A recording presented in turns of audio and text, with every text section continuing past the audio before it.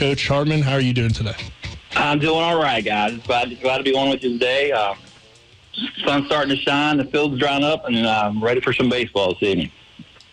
Yeah, big game tonight against Martinsburg for your team. Coach, early part of the season, you guys have done pretty well. I believe 4-2 so far. What have you liked from the team? What have been kind of some things that you want to still work on? Obviously, you're still trying to figure things out this early in the year. I don't think I've had the same lineup at all in any of the games that we played. Been really, really happy with the starting pitching. Connor Chauncey's done great. He's done 2 really good games for us. Jason Myers done a really good game for us as well. And hopefully he can continue to do that again tonight against Martinsburg. Coach Hartman, Colin here. Thank you for joining us this afternoon. Sure. Your team brings a lot back from last year's team. Throughout the offseason, what were some things that you guys tried to focus on to build upon for this year's program? Going into the offseason, obviously we didn't finish the way we wanted to last year. It was a tough sectional loss there to Hedgesville to finish out the year, and we thought we were pretty even with those guys all year long. And anytime you don't reach your goals, you try to work on things, make yourself better for the upcoming season. Always working on our hitting, working on our pitching, our conditioning, things like that. Arm strength, just doing all kinds of things, just trying to make ourselves better for this upcoming year. Coach, there has been some turnover at the roster, obviously graduating your son and a few others from last year's team, Dylan Stevens as well, just to name some of the names that come to my mind right away. But you had some guys transfer out as well. So who have been some newcomers to your team that you've really been impressed with so far? I mean, you get transition every single year. You always lose your seniors. Transfers come and go, both teams. We've got 2 great ones that came in for us. I'm happy with Cam Gill coming in from Washington. He's done a great job with us at shortstop, and Isaac Gilbert's also done a great job coming in from Spring Mills and locking down that second base position for us. I'm happy with the ones that we have. I'm happy with the group that I got. We got a lot of veterans coming back with Myers, obviously, and Kyle. So their leadership is where it needs to be, and hopefully it will continue all year. Coach, today you guys take on Martinsburg, a team that is undefeated so far on the year. You guys get to play host to them. If you want to reveal who's pitching for you guys tonight, and what's the approach that you're hoping to take to be the first ones to knock off the Bulldogs? Yeah, we're throwing Myers tonight. He's ready. His last item was against Jefferson. He's had about a week off, so he's ready to go. He's eager for that opportunity tonight. I know Martinsburg is a good program, obviously undefeated. They find ways to win. I think the last game they had was Washington, I believe. They were down 5 or 6 runs there in the 7th inning and find a way to win. You score that many runs in the bottom of the 7th inning and good things happen. Also, I think they had a big walk-off win against Frankfurt earlier as well. So they're playing hot. They're coming in hot, and we're looking forward to the challenge tonight. And, Coach, for your team, coming in here 4-2, and obviously, this EPAC schedule, as we know, it's tough every night. What have you seen so far from the conference? A lot of balance from looking at the scores everywhere else. Obviously, Martinsburg's probably up the top right now, but I see a lot of balance. Hedgesville knock off anybody. Jefferson knock off anybody. Spring Mills is right there as well. And Washington, too. You can't leave them out either. So, balance, I think it's going to be a grind this year, and I'm looking forward to the challenge every single night that we have and get our team right by sectionals and hopefully make some noise when that comes as well. I know it's still the end of March, but with the balance that it seems like we do have in the EPAC this year, and maybe more so than any other years, what do you feel like it's going to take for your team to be the one to make it out? Starting pitching, obviously, and you got to find the key hits when you need them. And if you play quality defense behind those, and I think it will be a good opportunity for us.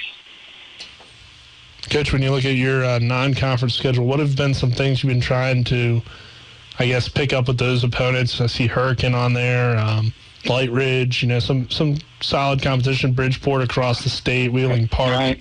So how do you think that adds to the level of play that you're challenging yourselves in the state as well? I mean, you're absolutely right. That schedule's no joke coming up. I think beginning of the year, I think we have 14 different AAA schools on that schedule. And probably no joke, probably at least 7 or 8 of them their goal at the end of the year is to be at the state tournament. So we're challenging ourselves with quality opponents. Hopefully we're putting ourselves in position to be able to play with them and make a run ourselves. Coach, I want to focus on some specifics about the team and start with that pitching staff, since the last question that you answered of mine was that it'll take the pitching to really lead the team to potentially being the ones coming out of the region and being a state tournament team. So what specifically do you feel like your pitching staff does well? What are their strengths? And depth. I think they can throw really good pitches. They command the strike zone, get ahead of counts. Connor's last outing, I think he was in the 70s going into the seventh inning there against Spring Mill. So his pitch count was really low. And anytime you get ahead in a count and not walk batters is a good night. So if we can keep our pitchers' pitch counts down and get through long innings, and hopefully we can do that and do good things. And, Coach, you mentioned the depth of your pitching staff, and that showed the other night against Berkeley Springs. You know, obviously we know Jason and Connor have pitched the most out of the guys returning, but Dunbar goes 3 innings for you. Woolham and Gilbert come in, and It's the same results. You hit Berkeley Springs. So how do you see these young guys kind of helping you in those big spots? Obviously, you have to replace like Trevor Bohr as your closer and some other situations as well. Yeah, we're still trying to figure some stuff out with that. But, yeah, Cobb is only a sophomore. He pitched great the other night. Camden Cadian behind him, a freshman. I'm really excited about that kid's future as well, and Isaac Kamen as well. If we can find some of those guys that are able to do some relief pitching for us and eat a couple innings up for us when our starters can't go long like that. And still looking for that third and fourth starter. We don't really know who that's going to be yet, but we're trying to figure that out as well right now. But our depth is pretty good where it's at. I'm happy with it. Coach, who this year has really stepped up to be the leaders for your team, and what's kind of their message to the underclassmen?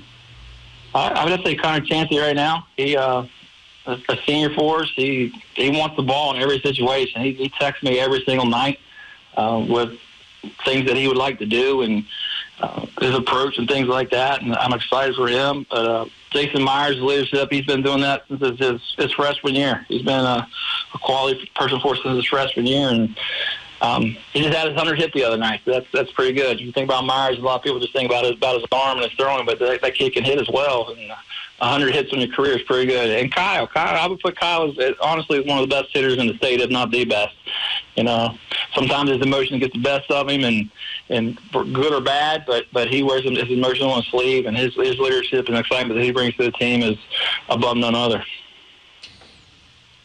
Coach, I think when you look at your team and you see the guys coming back, and the offensive numbers so far this season have been pretty impressive. Your team's hitting 340. You have Kyle Lohr hitting 556. Taryn Boyle's hitting 533. So just what do you think has been and Myers hitting over 400 as well. What do you think has allowed those guys to have success at the plate this season? Well, the guys that you named have batted in the top of my lineup for 3 or 4 years now themselves. So the experience that they bring, like I said, the pitches they've seen, the games that they played, all that experience comes into play with all that stuff. And they're ready, man. They're ready. They're ready to get in that box and attack the baseball. All righty, Coach Hartman, any final thoughts before we let you go? I don't. I appreciate you guys having me on today, and we'll look forward to having you down here tonight, and I hope it's a good game, and you guys have a great broadcast. Appreciate you all.